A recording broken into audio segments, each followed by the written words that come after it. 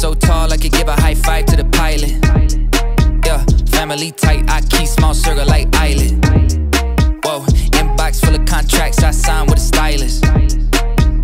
Yeah, blue faces blowing up like violet. Talk about the things they're gonna say when they see me, and when they see me they just dap me up and say good to meet me. I keep it going, flowing over this and make it look easy. Easy for me to say I do this every day of the week. I'm eager to be the one they talk about when all said and done with it. I'm the feature that they want but then they don't when I come with it. I'm a scene, still a seat, filler, blow up the numbers, and I ain't leaving no crumbs, so you know when I'm done with it. I'm a new school vibe with an old soul, oh so great. Stay paid by the boatload, don't go chasing a wave, I'm a rowboat. Blow smoke right through the face of the ozone. Oh no, I got the bag, I'm back to just double it. I'm about to pop the top, I've been bubbling. They want the spot but I do not cut them in. They tryna plot my drop, they been huddling. Feeling so tall I could give a high five to the pilot. We are 3 days out from showtime and we set up all of the gear. We're gonna have front of house for video and lighting. Audio is actually separate for a Yamaha console for the whole show. But let's get into some of the gear here. This is the video rack. We got a PC, we have an Atem 2ME switcher, then we have some monitors and a whole bunch of converters in there. The Allen & Heath console here is actually used as a MIDI controller to control Mad Mapper. So this is actually motorized faders for video. Then over here is another MIDI controller, and this is just handling some flashes, some cues, some buttons to switch between different assets. This is a Mac laptop running the Atem software, Companion, and Pro Presenter. And then we have our Stream Deck over here, which can control our Atem switcher for things like iMag, playback of videos, certain graphics, etc. In the middle here, we have our visualizer. This will not be set up for the actual front of house during the show, but for programming, it has come in handy. It's been very useful. And we have an Ultra Studio that's allowing us to run our video input from our Mad Mapper system into Depends, which is the visualizer we're using. For lighting, we have the Grandem A3 Lite. This is going to handle all of the lighting for the show, and because we're only a few days out, we did decide to set up all of our lighting.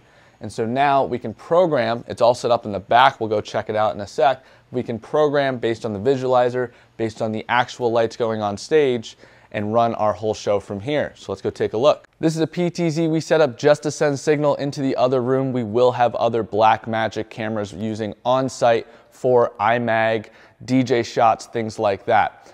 This is all the lighting that's gonna go on the stage. We actually have a couple more fixtures we're adding during day 2 when it's all DJs.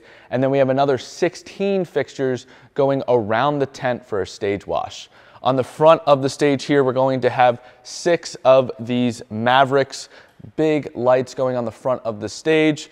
We then have some washes across the top and 4 beams going on the sides. That'll give us a good mix of fixtures to play with during the show. We're gonna have another 2 Mavericks sitting on the drum riser when there's a band. Those will get moved off, and there will be a video wall facade for day 2 when it's all DJs. So now with all that, let's get into how everything's wired. So the way we're running a Grandem A3 all the way in a different room, getting signal to here, is this guy. This is an Elation ArtNet node. It outputs 8 different universes. We're only using 2 of them for the lights we have right here. And this is how we're going to run just 1 cable from front of house all the way to the stage and have all of our control for all of our lighting. Instead of me talking about lighting, let's hear it from Brian, who's actually going to be running lights during the show. All right, so we're running everything on this Grandem A3 Lite. We have about 40 fixtures total. They're all moving lights, and none of it's pre-programmed, so we're doing it all busking style. What we like to do before the show is kind of set it up, make some basic looks. We do most of the programming on site, but just kind of having your basic setup in this 3D view from Brandon is very helpful. One cool thing to notice, I actually have control of the LED wall here. You know, Brandon has to step away, or if he's just not in sync with me, I can kind of control everything, can control the speed here, and I can bring it down. If I'm doing a blackout and I want the stage to be dark, and then bring everything up at the same time, I can do that as well. Show off what you can control in terms of video. We have linked Grandem A with Mad Mapper, so as Brian either does the dimmer or does colors. Yeah, dimmer, a little delay on the 3D here, but I can flash. Yeah, it's in real time here on the Atem switcher. I can black it out completely, bring it back. If I want it green, for example, make it green to make it match whatever my lighting scene might be. Yeah. Awesome. And because he has motorized faders over there and is controlling it, the motorized fader from the Allen and Heath, as he changes, I'll be able to see the changes in real time. I'll also be able to see the changes up here on screen. So it's another way we stay in sync without having to talk to each other during a show. It's usually pretty loud, so we don't want to be screaming the whole time. And with that, we're going to finish programming, pack it all up, and get on site. Feeling so tall, I could give a high five to the pilot. Yeah, family tight, I keep small circle like islet. Whoa, inbox full of contracts, I sign with a stylist. Yeah, blue faces blowing up like violet. All right, we're here on site at the festival. It is the last day, and this is the setup we have. Brian on lighting. We have the video rig here. We did switch sides. We have the wall up and ready to go. If I jump over here, you can see the master dimmer pulling up DJ content.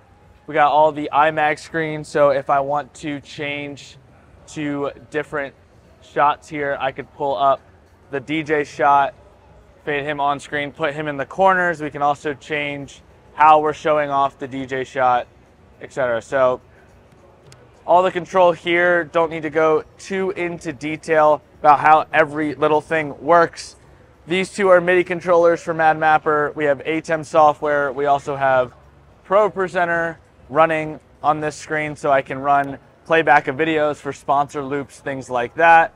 And then we have the rack and everything here. This is the video wall processor. So that is how I am doing a left and right screen, and Mad Mapper is combining them. It's ME1 and ME2, and then with the video wall facade, I just do all of that work in the processor to put it in the correct space so it lines up with the wall behind it.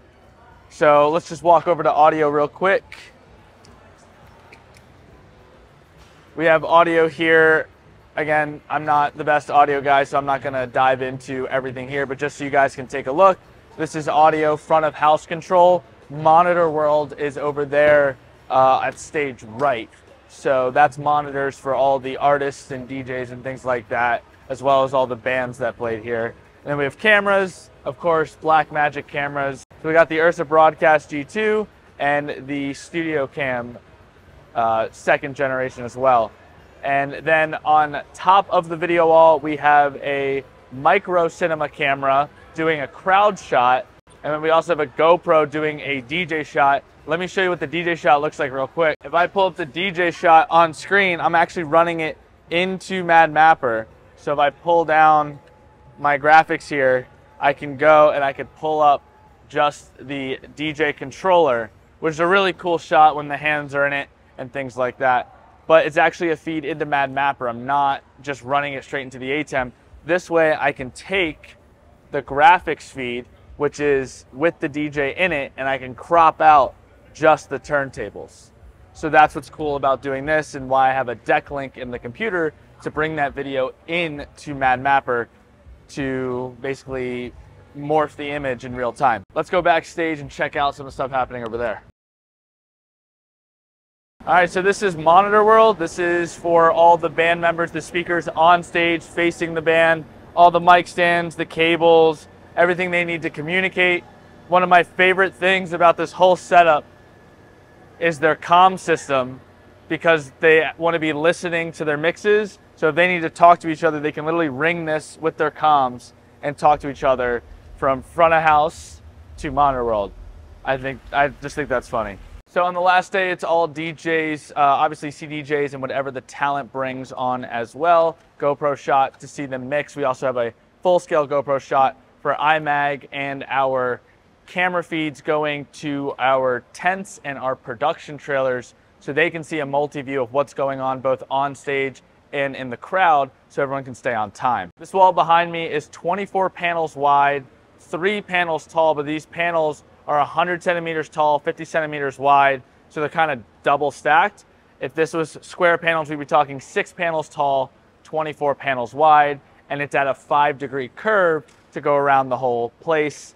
And then we have 8 panels in front of me that are doing the video wall facade. The structure of this wall is actually just 8 10-foot sticks of bolt truss, and it's going along the top. This way, we don't have to hang the wall, and the curve of the wall actually helps with support structure and stability.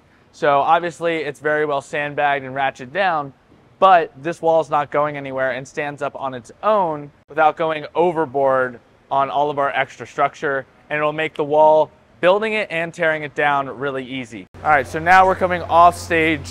This is backstage. So first thing is we set up a TV here that's not on, so I should turn that on. There it is. So we have a TV here, and it's showing a clean multi-view. That means there's no labels, Atem labels or anything like that on it. We have a tight shot, a wide shot, a crowd shot, and then the time, so we can stay on time between acts. So that's what we see here, and it's actually going a couple different places. We have artist tents, we have production office, and we put it back here because there is a lot of posse and things like that that do crowd around.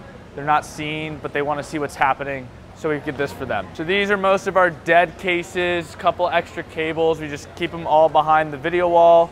Back here, we do have the video wall. You can see what that looks like from the back. All right, over here we have dressing rooms, bathroom, and production office. We'll sneak in here real quick. So we have the TV in the production office, and the reason I have the Yeti battery out is because when we power down the generators every night, it also kills the power to these trailers. So in order to charge all the walkie-talkies and keep things like Wi-Fi network switches alive, I just power it off the Yeti. So, yeah. You good? Cool. And lastly, let's check out the artist tents. So we do have our power. That's a lighting distro. We have 2 spider boxes for the video wall, keeping things covered from possible raining sideways. All the generator power is over here. The interesting thing about these 2 generators is they're actually linked. So they're linked together, so if one dies, it puts all the load on the other one if it runs out of gas, if there's a problem, if there's a short.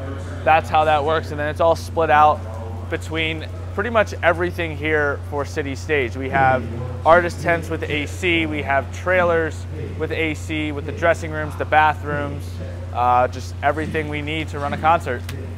All right, so right now we are in the prepping area for all the artists. The bands kind of have their own sections here. If they want to come out into the common area, we do have TVs, again, with the multi-view so they can see what's going on.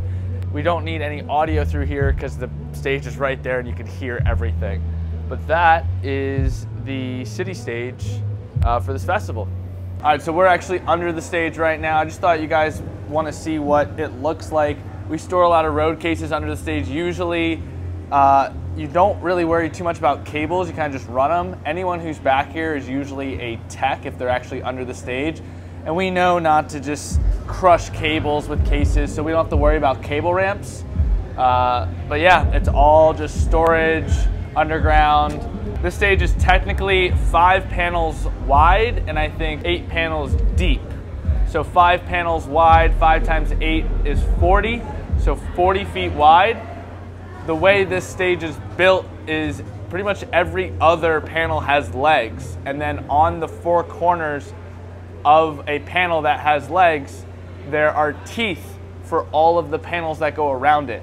So that way you have enough strength for the stage, but the least amount of legs you need to still be secured, which then gives you all this open space to store your cases, walk underneath, etc. We're only about 3 to 4 feet tall on this stage, but we do have other stages that go much higher and you can walk underneath. And when you do that, it's called the underground, which means you actually have stations for talent and things like that, walking with hallways under the stage. Got a nice D&B Audio Rig, so been plenty loud for what we need today. So I'm standing where the DJ was yesterday. We had him on a 1-foot riser in front, boiler room style, and that way when we had all the bands, we could do all the changeover happening over here on stage. Then later that day, we just lifted the DJ riser up, moved it on stage at our video wall facade, and we were good to go. That was really helpful to not have to have the DJ in the way up here, because these go-go bands do have 17 people on stage, so it can get pretty tight especially with all the instruments. Yo, I know a lot of people praying for my downfall, but the only thing that I'll be down for is being top 5, but like down 4. I'm down to earth like the ground floor, but I've been flying so long, I tend to ask people, what's the ground for? Man, I'm only headed up, see my flow volcanic, it's the fire I erupt. Heard the fans getting rowdy cause they haven't had enough. You know I'm running the city, you just running out of luck. Yeah, I said that with my chest, I flow hard, it's no wonder they easily impressed. I'm so far, but I'm always coming back with something fresh, I never rest. Swear you'll never catch this ego in a nest. I invest my time in a booth, I find a piece, I used to piece the boom in my mind. My ex knows this, let me expose this. She left cause she don't wanna be with an explosive. Man, I'm just feeling so tall I could give a high five to the pilot. Yeah, family tight, I keep small circle like island. Whoa, inbox full of contracts, I signed with a stylist. Yeah, blue faces blowing up like violet.